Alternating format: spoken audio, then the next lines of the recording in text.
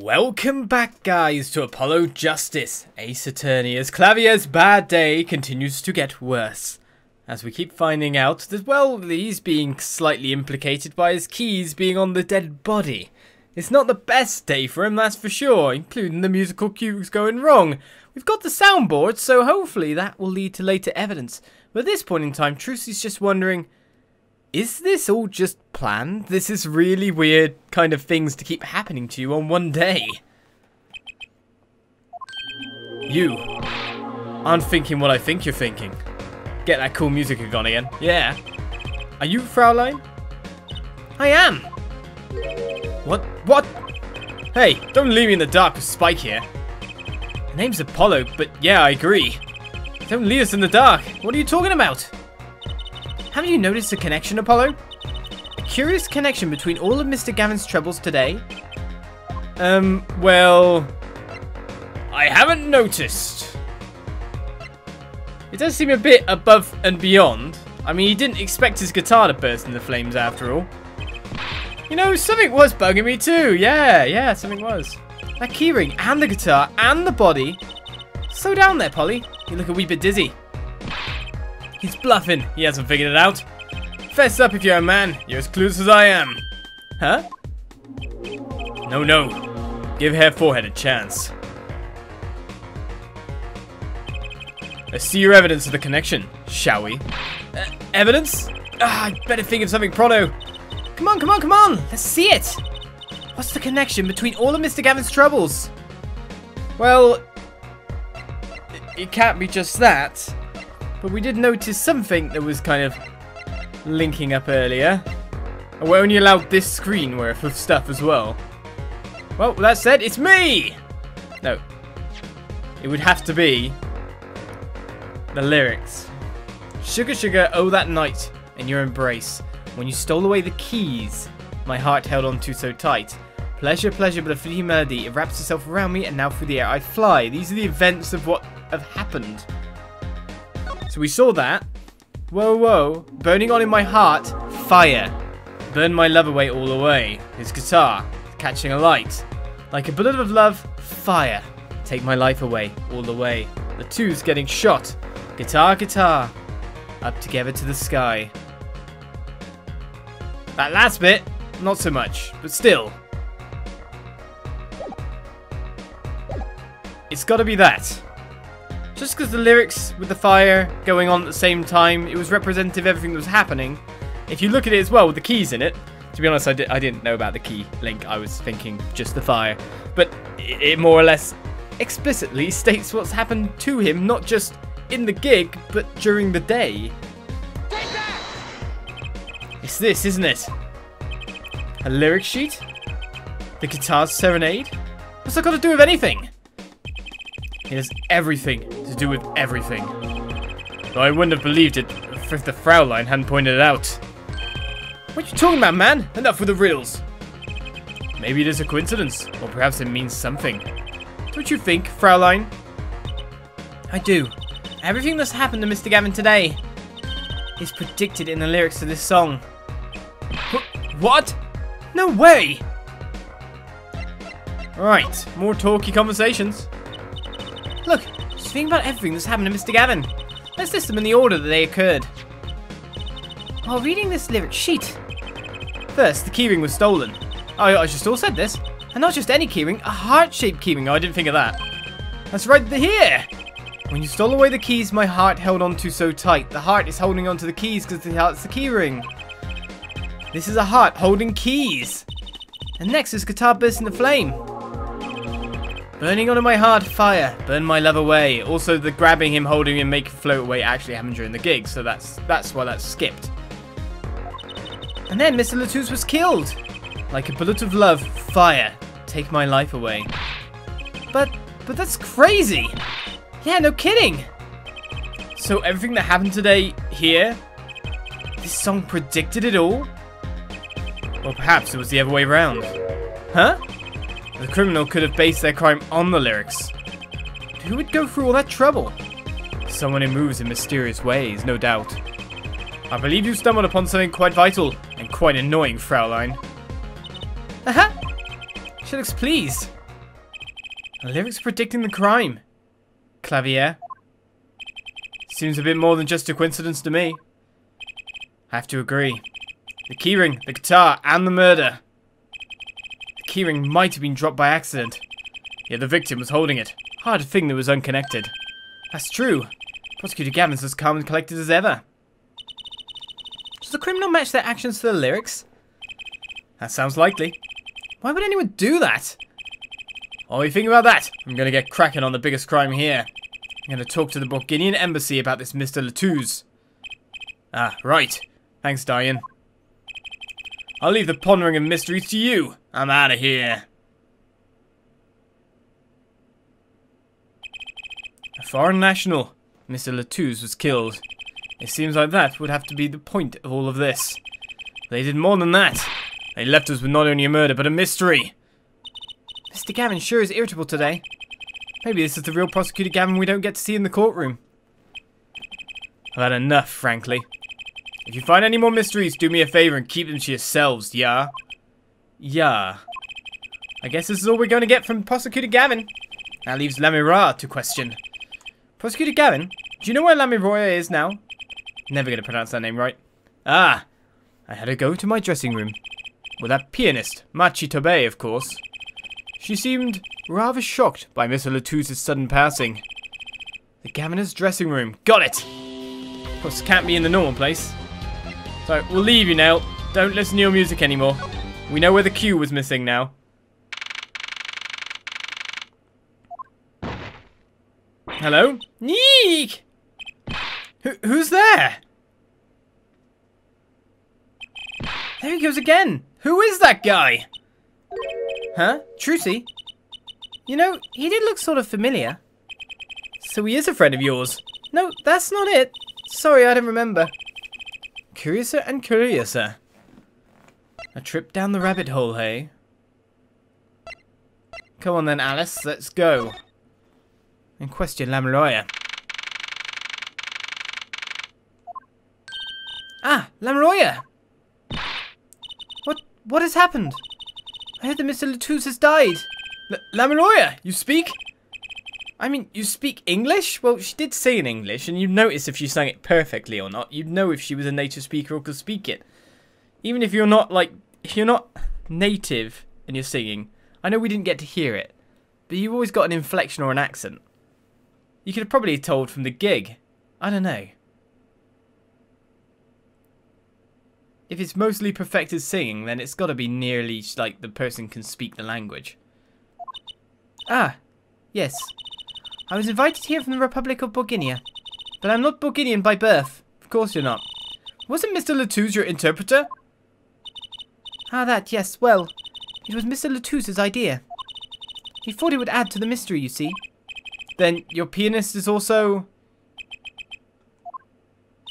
No, Machi is Bulgarian. He does not speak English. Now, please tell me. What has happened to Mr. Latouze? Why did he... Actually, Mr. Latouze was... Trucy! Huh? Remember what Prosecutor Gavin said. Not a word. But Mr. Latouze is Lamiroir's manager. It's not fair to her.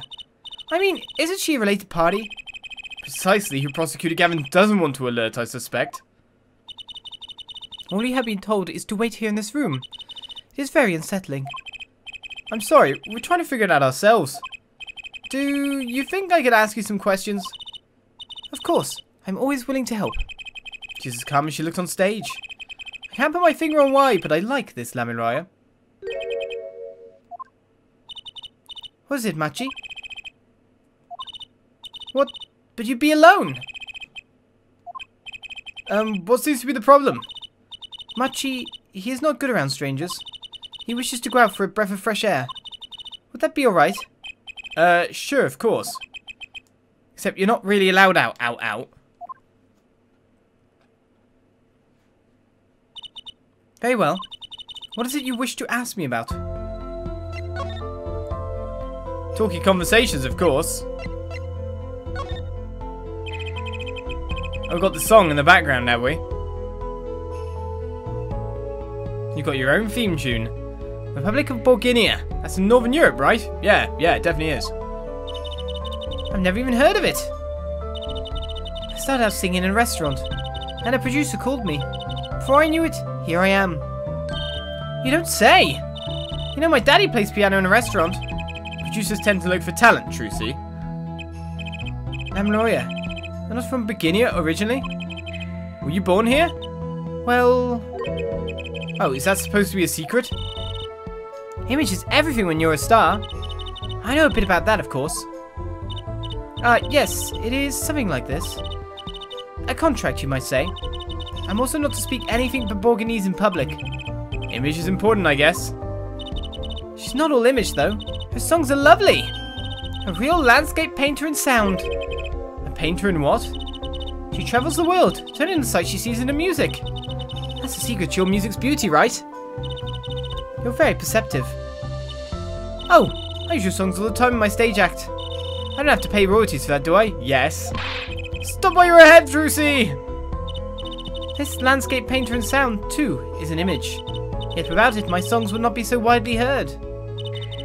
They even call you the siren of the ballad, right? Siren. Yes, in Borganese, Lamiroir means the siren. I fear that perhaps already I'm not the siren I once was. Hello, hello, hello. No witness. Your pianist? Machi, was it? He's cute, like a porcelain doll. He's very European, is he? I met him while singing in restaurants in Boginia. He is an orphan, yet his playing is exquisite. Soon he came to live with me. It's like a fairy tale, almost. I notice he hardly leaves your side. Yes, well, he is blind. At first I hesitated at dragging him across the world. He doesn't speak English either, does he? He had never left Boginia before we met. I made his presence part of my contract. Machi and I together are Lamiroir. Together. Always. Mr. Latouze was my new manager. New? Yes, from 3 months ago. Around when I received Mr. Gavin's invitation to come. I met Mr. Latouze at my office. He was to be my manager and bodyguard. And as it turned out, my interpreter. Interpreter? Even though you speak English? Yes, we were to visit more places than just here. We had a concert in Japan scheduled after this one. Though I fear that may have to be cancelled now. Was Mr. Latouze from the Republic of Boginia too? Well, he was only with me for 3 months. I'm afraid there is much I do not know about him. And now, I shall never know. No one will ever, or even, tell me why he has died. I'm sorry. Prosecutor Gavin said we weren't to talk to anyone. Mr. Latouze was a talented man. The siren of the ballad. That phrase was his idea, you know. I am happy for him that it has become so well known. The siren? That's what he meant! Huh? Apollo? You are the siren, right, Lamiroir? That is the meaning of my name in Borganese, yes. It was the name my producer gave me, but why'd you ask? It's very important. I had to know for sure if the siren was you. What do you mean, important? I'll tell you. You deserve to know. Alright, the siren. You were the witness. Siren. It turns out that's a very important word in this case. How? When I found Mr. Latouze, he was still alive. What? I heard him say something. His last words. Mr. Latouze, can you hear me? As witness. Hang in there, Mr. Latouze. Tell me, who was the witness? The witness is Siren. He said siren. Really? I was the only one there to hear it. And I'm sure that's what he said. Mr. Latouze said that? Ask the witness. And you're the siren, Lamiroir. Did you see what happened? Lamiroir? Might I ask, are you with the police? Well, no. I'm a defense attorney. An attorney? There have been no arrest, yes? Is that a problem? Does an attorney not work for a client? If you have no client, you should leave the investigation to the police, I think. But Lamiroir, I'm sorry, but I cannot answer your questions. I'm afraid you lack the authority to ask them. Why? If she witnessed the crime, when would she tell us? I believe we are through here. I believe so. Are we? What if we can tell her that we knew she was there? I mean, when you really look at it, it's easy to go to examine the court record. This bit here... No, I don't want to talk to you about that. I want to look at the postcard. You see the words written upon the postcard? They say, a landscape painter in sound. A landscape painter in sound? That's a nice image. Yeah, we talked about that already. I wanted to look at the postcard. Obviously, I'm not allowed to.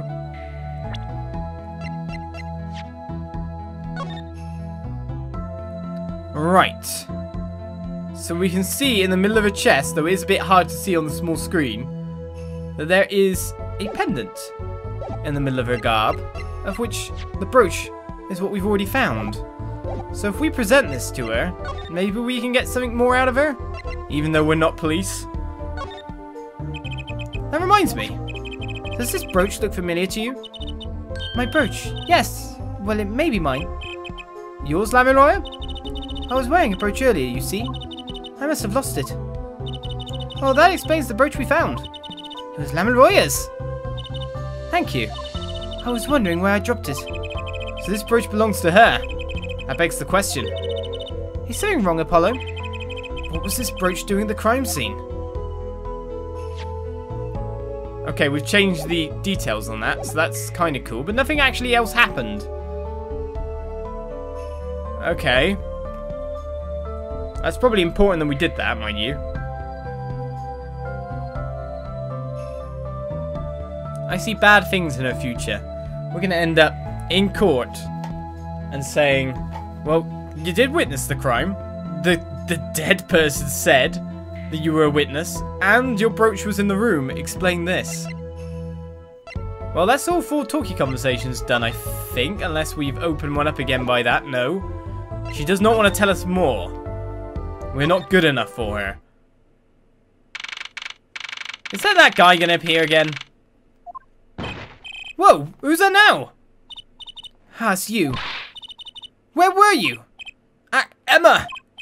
Is something wrong? She looks grumpier than usual. You bet something's wrong. The impossible happened. Ah, it's all your fault, you know. Oops, maybe this is about us leaving the crime scene. What do you mean by impossible? But it's gone! Utterly gone! What's gone? The body, stupid! What else? Eh?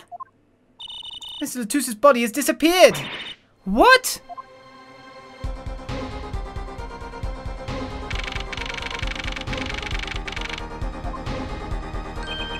Ah, Prosecutor Gavin. In your vacant stare, I gather you've heard the news. I heard Mr. Latus's body has gone missing. Look for yourself. Quite the pickle. Quite the pickle. How can you just stand there? We have to start the investigation. There's no need for alarm, Fraulein Detective. All entrances and exits have been sealed. The body will not leave the building. So I suggest we go find ourselves a cadaver. There'll be plenty of time to ponder the whys later. Well, you seem pretty sure of yourself, Mr. Gavin. Oh, we'll find him. I'm rather enjoying this. How can Mr. Latus's body just disappear? Well, you heard the man. Let's get searching. Hey, I don't know if this is exactly the right time, but welcome back, Diane. Yes, Diane? See, Geetar's gone missing. It was in the dressing room. Geetar? Who's Geetar? That's what I call my guitar. You like, man? Geetar. Haha. Your guitar was stolen? This hasn't been a good day for guitars or Geetars. Okay, body first, then guitar. And if someone finds that guitar, please bring it to our dressing room. Geetar's like a missing person, not lost and found, man. Right. Okay. Just wondering if there's anything like under the body we can examine. There should be a body here, but there's not. How could this have happened and why? No, nothing else to examine then? Who just drags a body around? Why isn't there a blood trail? Surely there'd be at least a bit of a smear. I know the blood wouldn't be pumping after that long. Plus, there'd be a lot more blood on the ground, to be fair. So let's go back into Lamiroir's dressing room. No, wrong one. Let's go back into the Gaviner's dressing room and see which guitar is Geetar. Let me guess, by the way. It's gonna be the Badger one. No, it's not any of the ones that are here. Lamiroir's gone. Okay, that's worrying. We just left her alone after all. But to be honest, she was with us at the time, so she probably went and missed the body. But Machi wasn't.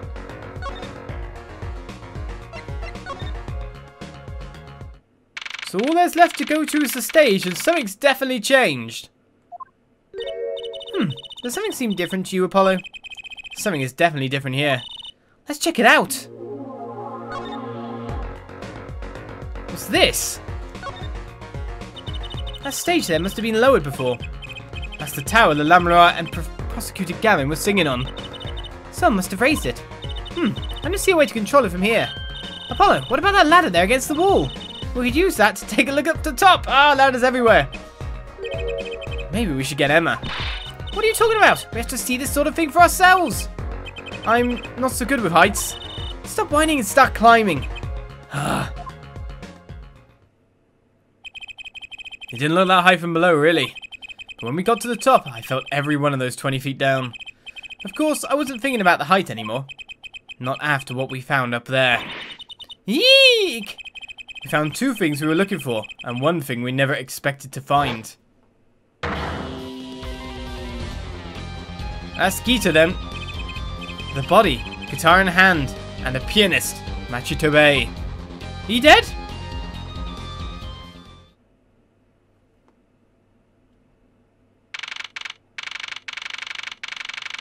Right then, back to the agency where it seems we've been let out at last.